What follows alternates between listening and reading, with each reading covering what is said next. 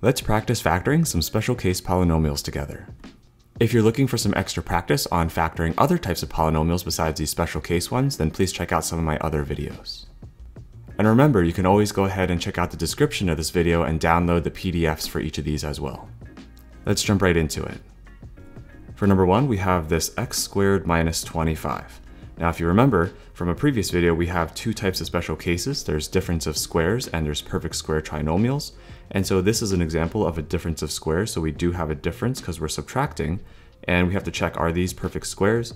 Well, the square root of x squared, that does come out nicely to x, and the square root of 25 does come out nicely to 5. So when you factor difference of squares patterns, and you have a difference of literally perfect squares, it always factors into two binomials. One is going to be the sum of their square roots, and one is going to be the difference of their square roots. And this would be the factored form. That's why it's a special case. It's very straightforward to do if you notice the pattern. And if you wanted to go ahead and check this to see if it works, you could distribute this would be x squared minus 5x plus 5x, so they cancel each other out in the middle, and then minus 25, so you'd be left with this x squared minus 25. Alrighty, so it does work. I'm just go ahead and showing you if you want to check it yourself. All right. For number 2, we have this 4x squared minus 49. And so if we look at this one, again, it's not going to be a perfect square trinomial. It's definitely got two terms here. It could be a difference of squares, right? Because there's a subtraction sign. And if you want to check this, this better be a perfect square. So the square root of 4 is 2, and the square root of x squared is x. And let's make sure 49 is a perfect square. The square root of 49 is 7. 7 times 7 is 49. So if you know that they are both squares, and we know that there is a subtraction sign between them, this will factor into 2x minus 7 multiplied by the quantity of 2x plus 7. Doesn't matter which one you write first, the one with the plus or the minus, they're both okay. Now if we go ahead to number 3 is going to be a little bit different. Notice that we do not have a difference of squares pattern. Let's see, I'm going to go ahead and write it down. We have y squared plus 12y plus 36.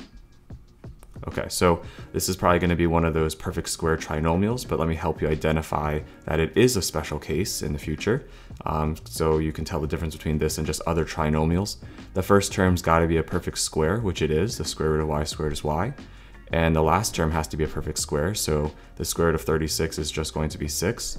And if you go ahead and multiply these two together, this y and this 6 together, multiply 6 and y, you do get 6y.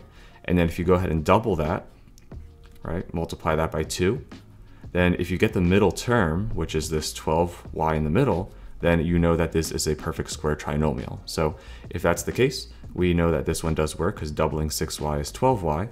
So we can go ahead and factor this into y plus 6 multiplied by the quantity y plus 6.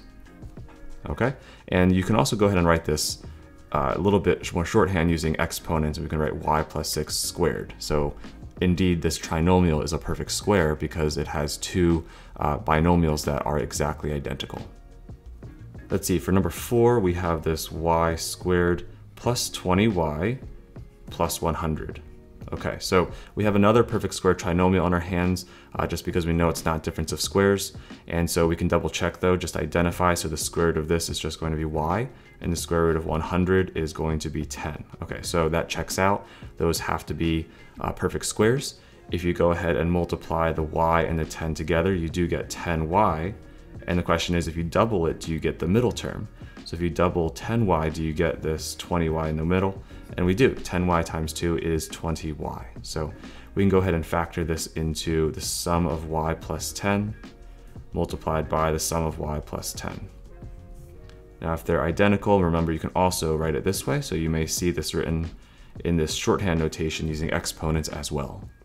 For number 5, let's see, we have 49x squared. Let's go ahead and write this down. 49x squared minus 100. So notice right away, again, this has to have a subtraction sign if it's going to be a difference of squares. So again, it's important to identify if these are perfect squares. So the square root does come out to being a nice 7x, and the square root for this 100 is 10, right? So this does represent a difference of squares, and the two binomials are going to be 7x plus 10 and 7x minus 10. That's the factored form here, all right? For number 6, we have this y squared minus 81 Again, this is not a perfect square trinomial, it is a difference of squares. The square root of y squared is y, and the square root of 81 is 9. So we can go ahead and factor this into y minus 9 multiplied by y plus 9. Again, it doesn't matter if you put the minus or the plus first, it's totally up to you. For number 7, let's see what we have here. We have the 16y squared minus 9. Okay, so we have a difference of squares, once again, and the square root of the 16y squared is going to be 4y, and the square root of this 9 is going to be 3. So now that we know that they are a difference of perfect squares, we can factor this into the quantity of 4y plus 3 multiplied by 4y minus 3. That's it. Okay. If we look at number 8, for number 8 we have this 4x squared plus 20x plus 25. Okay, so this is a perfect square trinomial. We can identify again this perfect square. The square root is going to be 2x. For 25, that's going to be 5.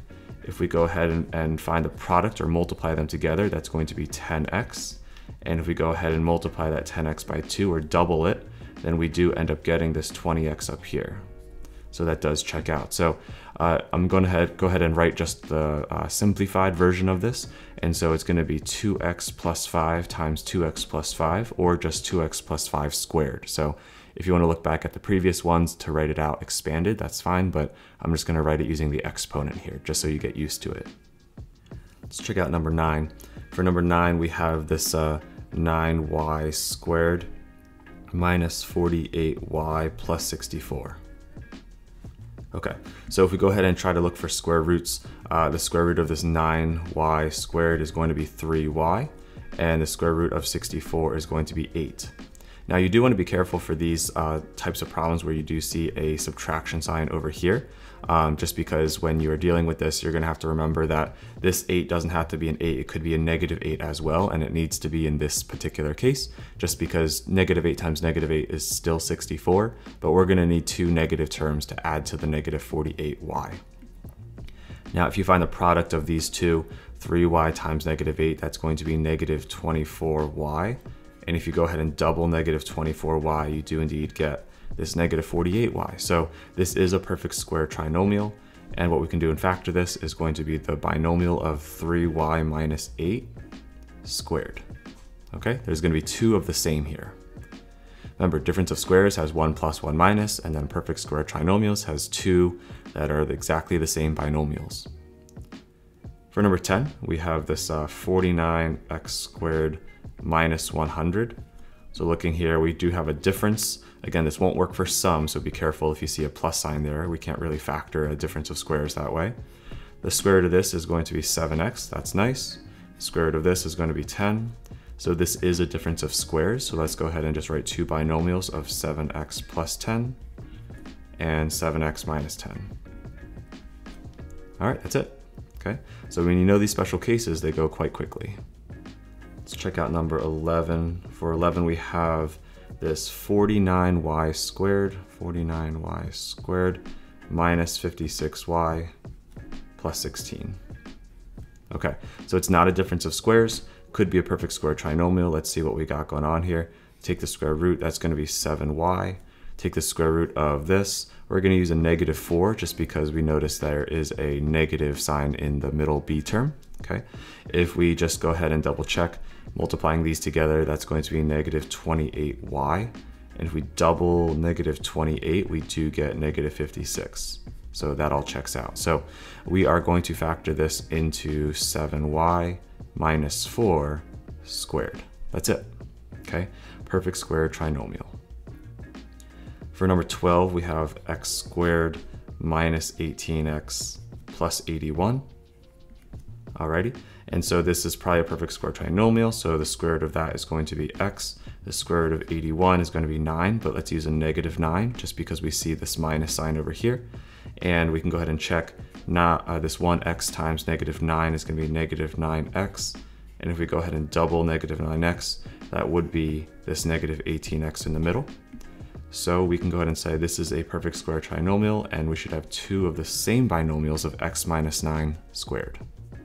For 13, Now for number 13, this one's a little different because you might notice the exponent is higher. It's x to the 4th power. But remember, anything raised to an even exponent is a perfect square. So there's a difference of squares here. And so the square root of x to the 4th power is just x squared. And the square root of 25 is going to be 5. Alrighty, so they are a difference of squares. And so we're going to have the sum of these square roots, x squared plus 5 in the first binomial. And then we're going to have a difference of their square roots, x squared minus 5. So that would be the factored form. Now 14 looks very similar to 13, but there's going to be a little twist here, so be careful. So we have y to the 4th power minus 81. Okay, so let's see, it is a difference, and it looks like we have an even exponent on the y, so the square root of that is y squared, and the square root of 81 is 9, so this is a difference of squares. So we can go ahead and factor this into writing y squared plus 9 for the first binomial, and then writing y squared minus 9 for the second binomial. Now if you look back to number 13, this x squared plus 5 cannot be factored as a difference of squares because, well, it's a sum, and 5 is not a perfect square. This one can't be factored either just because it is a difference, but 5 again is not a perfect square. This y squared plus 9 can't be factored because it's a sum of squares, but if you look at this y squared minus 9, this is actually another difference of squares. So we're actually going to want to go one step further and then factor this, right? So what we can factor that into is we're going to keep this y squared plus 9 in the beginning. And then afterwards, this y squared minus 9 is going to factor into this y plus 3 and then y minus 3. All right, so just be careful because if you're factoring these things with higher exponents like this y to the 4th power, when you factor them, you actually get these terms here that have y squareds, which could then be factored again. It's possible, so be on the lookout for that. For number 15, let's see what we got here. We have 98. This one's interesting, so this one has a little twist to it. 98x squared minus 50. Okay, so right away it's not a perfect square trinomial, but it could be a difference of squares. The only problem is this 98 is not a perfect square and 50 is also not a perfect square, so this is not a perfect square trinomial and it's not a difference of squares. But another thing you want to think about, one of your strategies, is factoring and just pulling out a GCF, or the greatest common factor, right? So a little throwback, but if you look at this, then you can identify and say, they're both even numbers, right? So if we factor out a 2, let's go ahead and do that together. We factor out a 2, then half of 98 is actually 49 x squared, and then half of this 50 is going to be 25, so minus 25.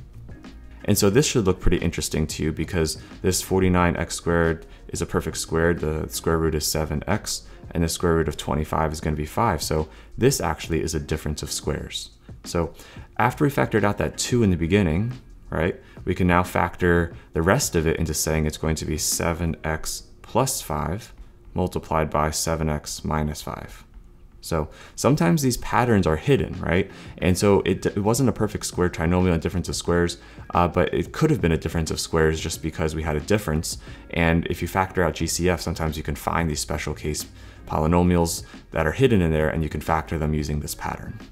So for number 16, this one's pretty interesting. These numbers are pretty big. So we have 200y to the 4th power plus 80y cubed plus 8y squared.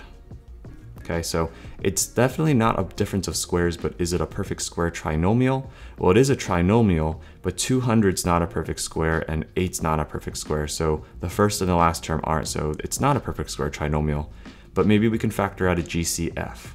I noticed that all 3 terms are divisible by 8, and they all seem to have y times y. They both have, all 3 of them have y squared inside of them. So 8y squared, I think, is the GCF. And if we factor that out, 8 times 25 is 200. So we have 25y squared plus, and I think we're going to have 10y here because 8 times 10 is 80 and y squared times y is y cubed. And then it looks like we're going to have a plus 1 at the very end here, right? So if you go ahead and distribute, that's 200y to the 4th. That's going to be 80y cubed. And that right there is going to be 8y squared. Okay, so now that we have factored out the GCF, maybe what we have inside the parentheses is a perfect square trinomial. So the square root of that is 5y, the square root of 1 is just 1. If we go ahead and multiply 5y times 1, that is 5y. And if we double 5y, do we get this 10y? We do. So it does check out. And so when we factor this whole thing, I'm gonna be running out of space here, so I'm gonna write it down at the bottom.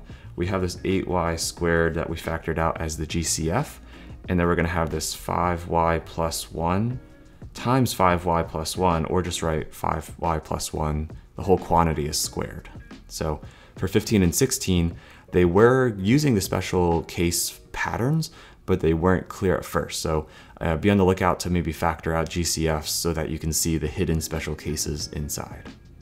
So there you have 16 different practice problems on factoring out these special case polynomials where you have difference of squares and perfect square trinomials.